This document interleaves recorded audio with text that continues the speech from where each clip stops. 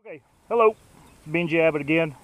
Another video on ballistics of polyurea and the concept that they are not bulletproof. So I have another slab of a polyurea system here, much like the one I shot originally several months ago, except this one here has got about a thickness of just over 1 inch thick. So today I'm going to shoot with a variety of different cartridges. I'm going to start out with 25 ACP, then go to a 380, a 38 special, a 9mm, go on up to the 45 Colt, 45 ACP, and then the 44 mag. That's going to be the pistol cartridges, and then I'll do another video later and probably tag it to this one, which will do rifle and then shotgun. So let's see what cartridges this 1 inch thick slab of polyurea can stop. For those of you that may not be familiar with the term polyurea, we think of truck bed liners. So there's a large variety of different brands of truck bed lining materials out there, and majority of those materials are made out of polyurea. That is the technology used for the truck bed lining industry, as well as many other coating industries as well. So let's see what will this slab of polyurea stop or not stop. So the handguns that I've selected to use is these right here. We have a 25, a 38, 9mm. We have a 30. We have a couple of 380s. I'm only going to shoot one of those. We have a 357, if I forgot to mention that one. We have the 45 Colt, then we have two 44 mags. Now, some of these I'm going to shoot only either cast or a jacketed round, and then once I get the results of those, then we will move to the jacketed hollow points. And probably the jacketed hollow points I'll use will be out of a 9mm 44 mag Desert Eagle, and probably the 380 from the Ruger LCP2. Good little backup carry gun, if you will. But let's see what happens to our polyurea slab. We will see if we can stop them or see which ones go straight through. Yep. So first up is our 25 ACP through a little Ruger. This is not my carry gun, hence it does have pink handles. So let's see what this one here will do for us.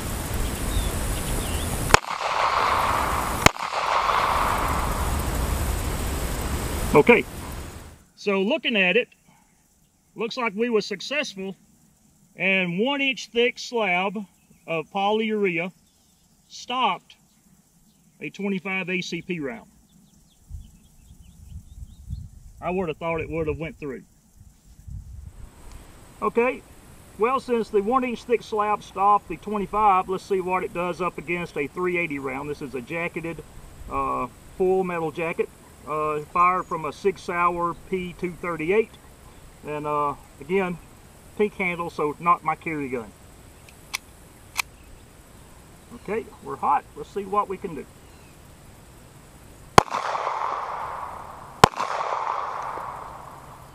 And looks like 1 inch thick of polyurea was not able to withstand the firepower of a 380 LFMJ.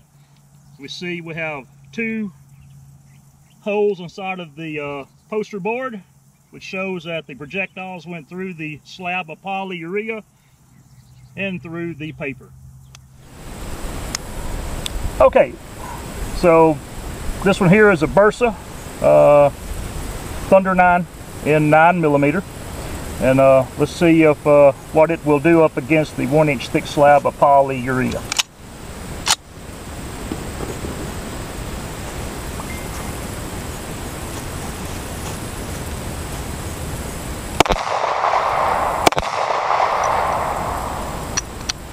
Okay, we'll go down and take a look at it. Okay, so as we can see here, the 9mm, just as a 380, penetrated through the 1 inch thick slab of polyurea. So let's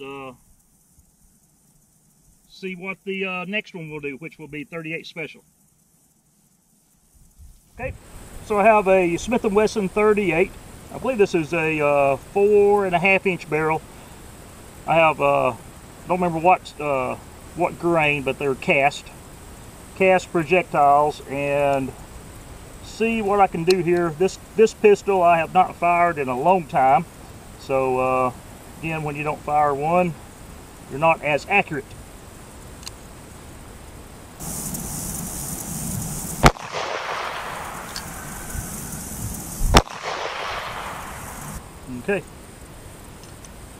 Okay, so we can see here that the 38 Special went through the 1-inch thick slab of polyurea. Looks like even one of them here, actually both of them, looks like they were tumbling when they left. Keyhole pattern here. So the only one so far that's been stopped has been the 25 ACP, and next up is going to be the 357. Okay, so here I have a Ruger Blackhawk in 357, and I'll be shooting 125 grain cast with a semi-jacketed projectile. And let's see what this one here will do up against the 1-inch thick slab of polyurea.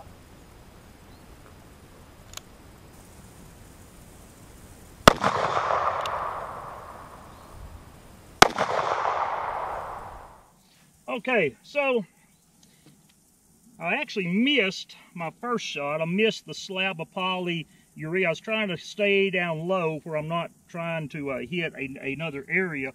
So my second hit, we hit about right there. This here's our 357.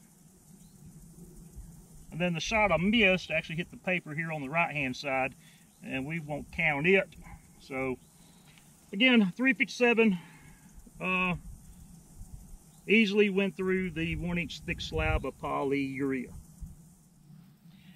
So I did just shot the 357 and got to noticing before when we turned off the camera that I got a hole up here, and the only thing we can think of is it was either a piece of the jacket from one of the 357 rounds, or a piece of polyurea that come off the backside, which there's not really much, but something penetrated the paper here.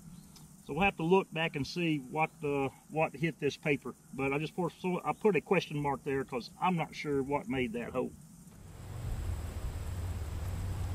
Okay, so here we have a Parrott Ordnance Expert, full size 1911 in 45 ACP. This is a 230 grain LPMJ. And let's see how Mr. Polyurea handles a Fat Boy.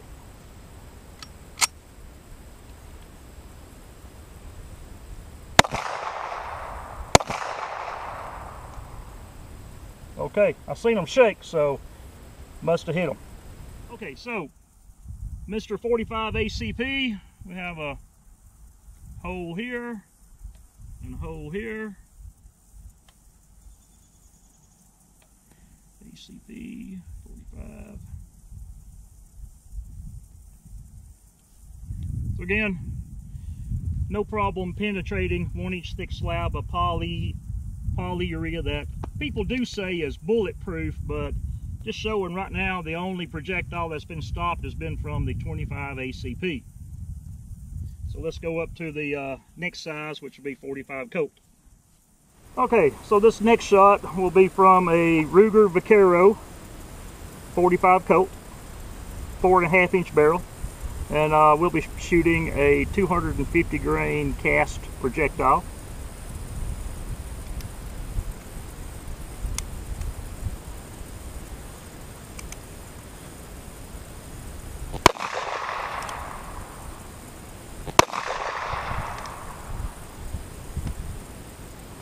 Let's see what we did. So we have our two 45 Colt. Some people call them lone Colt, but in reality there never was a lone Colt. They were just 45 Colt. They are marked 45 LC though. But again, the polyurea could not stop the 45 coat round. So let's step up to our 44 mag. Okay, so this next one is a little Squirrel Gun. 44 mag, it's a Ruger Super Blackhawk with a 10.5-inch barrel. And I'll be shooting a 240 grain cast projectile from this little Squirrel Gun.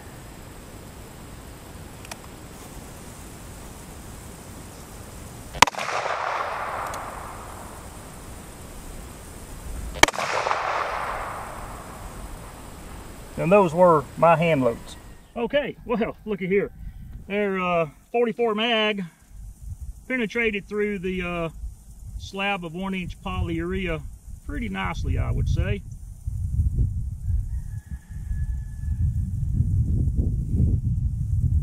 And we have a couple tears up here, which has to be probably some projectile coming out of the polyurea. It could either be some of the cast material breaking up, coming through the polyurea, or it could be some of the polyurea that's coming along out of the slab itself. So again, we're going to put a little question mark here because it is something that's probably some sort of fragmentation from the projectiles. Okay, so our next one, we'll step up to the hollow points, jacketed hollow points. So let's see how that they perform with this thick slab of polyurea, since they will expand more when they enter, and let's see if the slab can stop any of those. I'm suspecting the 380 might have a little bit of a hard time getting through, but we'll find out.